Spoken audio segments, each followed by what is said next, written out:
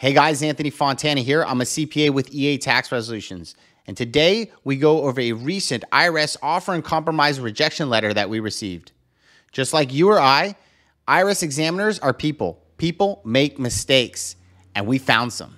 Stay tuned. All right, so here's the rejection letter that we got with the offer and compromise, okay? Don't get too discouraged when you get these rejection, right? Rejection of the offer right there.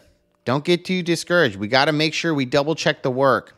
Where we double check is in these financial analysis report. You'll see it starts off with the assets and equity table. So what we found out is that they didn't give us the $1,000 exemption on the personal bank account. And we definitely should get that. So they included this $300, which should not have been there. They also included a business car here, which shouldn't be in there. And what we argued here is this is what we call an income producing asset and should not go towards the offer. Another one is they didn't give us the exemption amount for the personal car. So you get up to $3,450 if you check the 433A OIC. It even says on there you get an exemption up to $3,450 on there. So we are arguing that, we should remove this as well. Be sure to check out my video on how to fill out the 433A OIC. That's essentially what these tables here that the IRS is providing, but just in their, format, essentially. So be sure to check out my video in more detail on how to fill that out. But these are some of the errors. We did find some more here.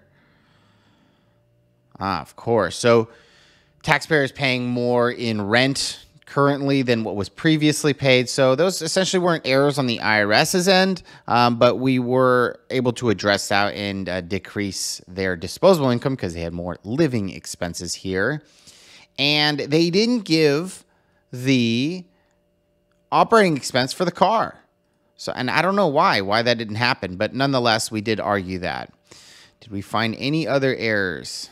Yes. So this taxpayer is self-employed and we provided a P&L, but for some reason or another, the examiner did not allow for, this isn't wages. This should have been contracting expenses. He had 1099 contractors working for him.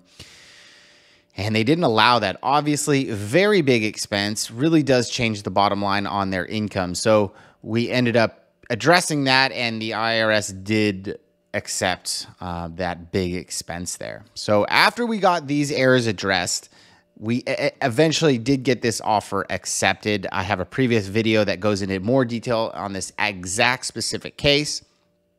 Nonetheless, moral of the story is if you get a rejection letter for your IRS offer and compromise, be sure to double check it. The IRS does make mistakes, as you can see, and they will address those. They'll fix the mistakes as long as you kind of bring those up. But if you don't do anything, obviously your offer gets rejected and you're back to paying the full amount of your debt.